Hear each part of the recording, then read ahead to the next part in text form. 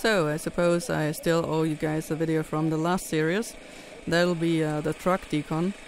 For now, let's turn down that ugly compressor noise a bit so we can hear what Carl Willis has to say about this. So we're at the Chernobyl power plant. In the background, the new safe confinement, and we are decontaminating this truck. Edward's over here. He's wearing the respirator, and he's going to use the hose to spray off the radioactive contamination we found.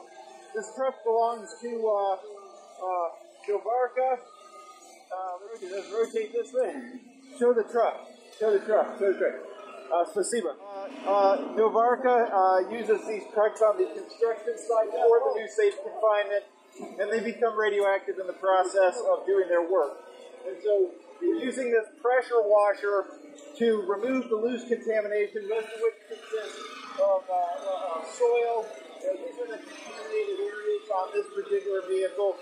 And we use the pressure washer to remove that soil onto the ground right here. This is just in an area west of the new safe confinement that is particularly contaminated because it's where the plume of materials came when the accident happened.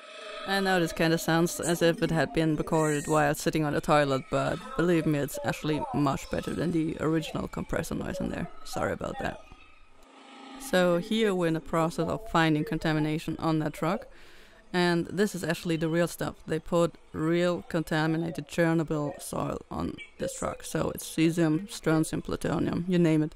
This would never be possible as an exercise in Germany.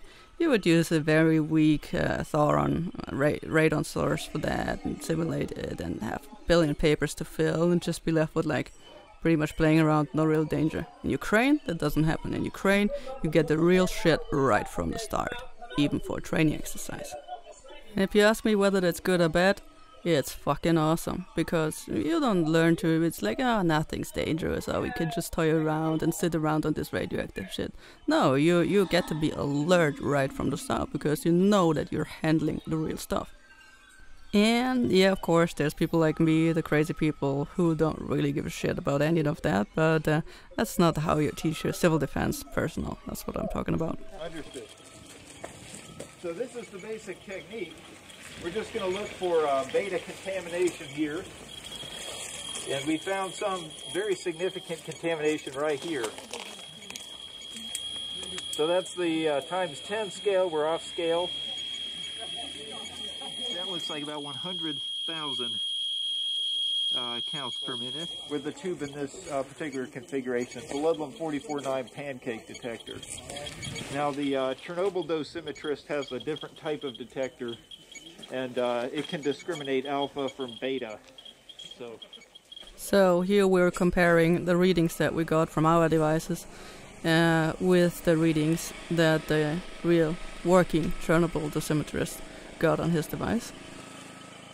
Right now we found our contamination, and it's time to actually decon that truck. So here comes the compressor again, brace. And you can see, yeah, one of our American physicists, MIT student, very brilliant guy, but you can see the typical physicist cliche, not too good with doing manual labor. Here's the Ukrainian worker showing how it's really done. That's gonna take forever otherwise. He's like, what the hell are you doing? It's kind of funny.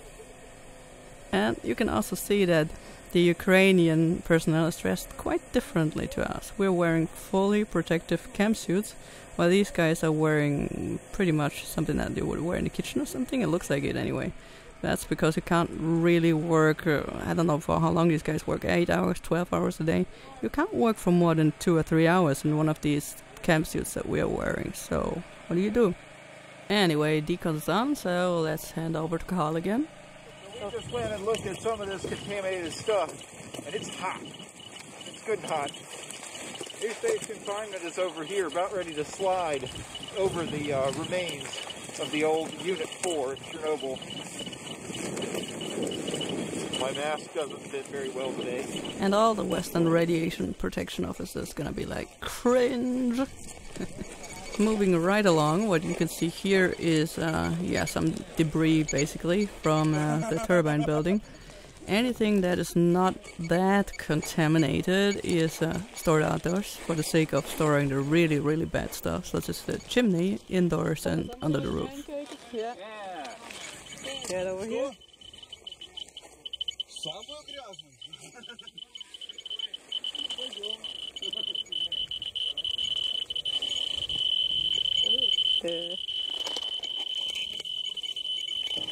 They were just discussing where the most contaminated, the dirtiest stuff is, and yeah, to take us there, because they're nice guys. Ukrainian workers are a little bit amused about the strange foreigners, no weird costumes, hunting radiation. Yeah. This is from the turbine building in Oh, yeah. Yeah, even with gamma. It's peg. What scale is it on? Oh, it's the top scale, 100. Yep, peg on 100 over here as well. That's a complete overload right there. Even energy compensated gamma is already 20. Yeah. Yep, bits and pieces from inside the turbine hall, where they're currently dismantling everything. And you can see they're wrapped up in plastic, just to not contaminate the soil underneath too much, I suppose.